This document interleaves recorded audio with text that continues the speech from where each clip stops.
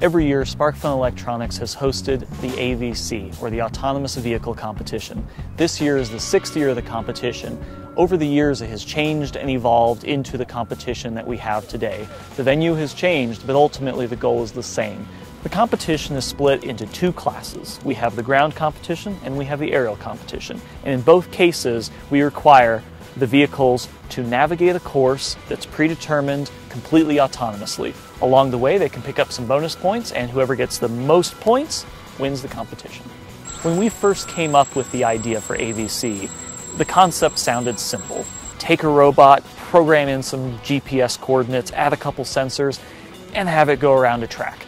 But what we found is that's a lot more complicated than it seems. Every year we have people approach this competition from many different angles. Some succeed, some do not, but everyone has a slightly different take on how to accomplish the goal. When we started this competition 6 years ago, a 6-DOF breakout was somewhere in the realm of a few $100s.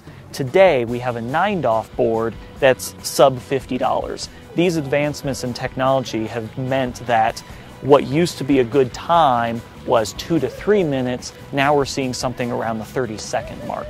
So anything from a digital GPS to object detection to OpenCV for active object avoidance, these things have really changed the competition. And we've had to tweak it over the years to make it not only more challenging, but also more inviting to the general populace.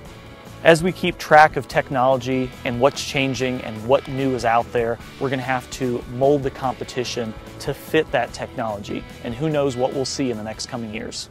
And they're off! All right, they're off. The ground category is running on a course much like last year, just kind of around a parking lot, with the addition of a white line that we painted on the course itself. So there is the possibility for a line following a robot.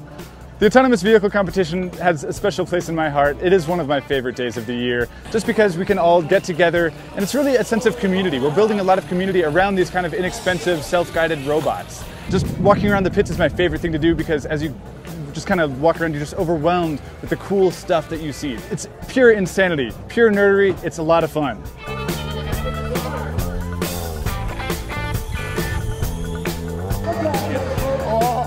Coming right for the camera.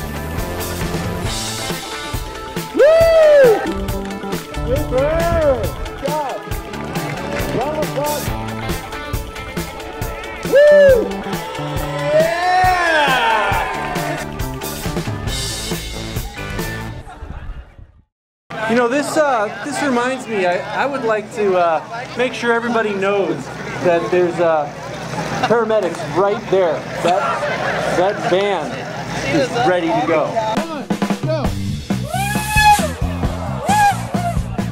Look out!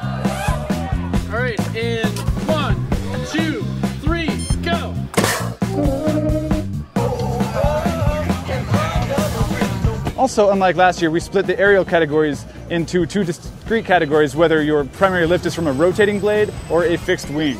So this kind of separates the airplanes from the quad rotors, multi-rotors, helicopters, and whatnot.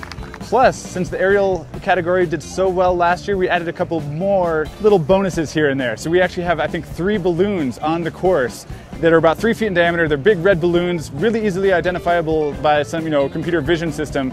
And if you bump a balloon, you get some points, but if you go through and actually pop a balloon, you get even more points. So it should make it a little bit more interesting, a little bit more difficult, and a lot more entertaining.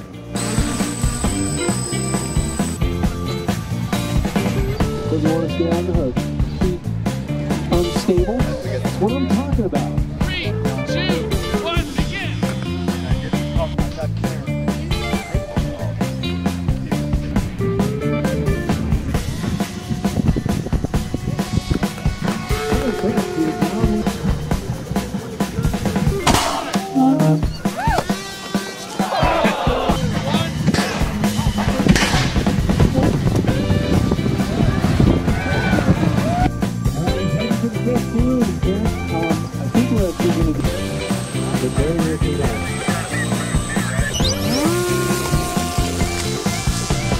Right, he's heading straight for it.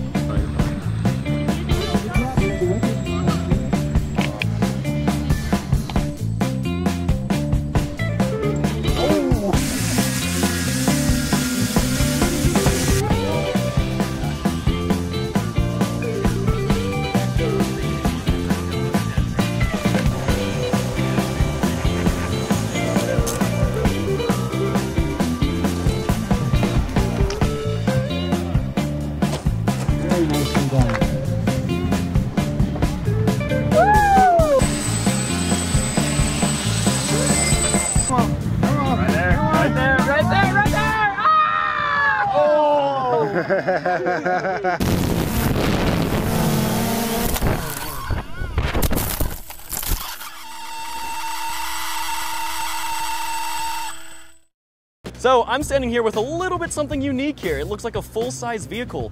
I'm with Mike, who's from Shark. Can you tell us a little bit, what do we got here? Well, we've got this 1986 Jeep Grand Wagoneer. Its name is Trouble Child. It's my off-roading truck that I have taken into the mountains many times.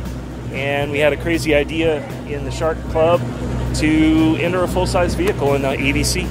Up on the roof, there is a high precision GPS, and that gives us 60 centimeter accuracy. So we also get heading from that as well. So basically all of the vehicle estimate comes from the GPS. And then as far as steering goes, we have a custom designed servo that we built that runs the steering wheel, and we have a position feedback down there on the fitment arm of the Jeep so that we know what direction the wheels are pointing.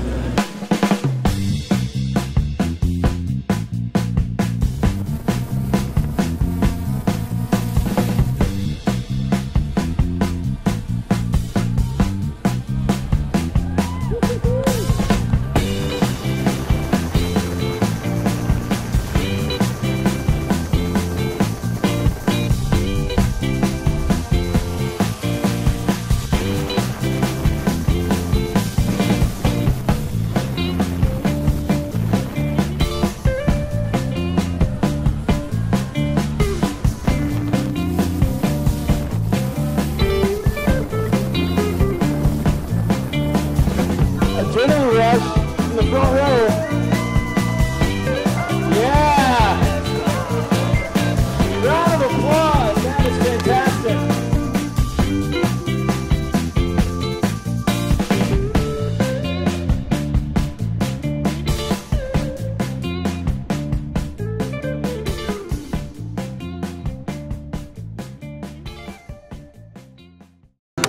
That Jeep kinda scares me.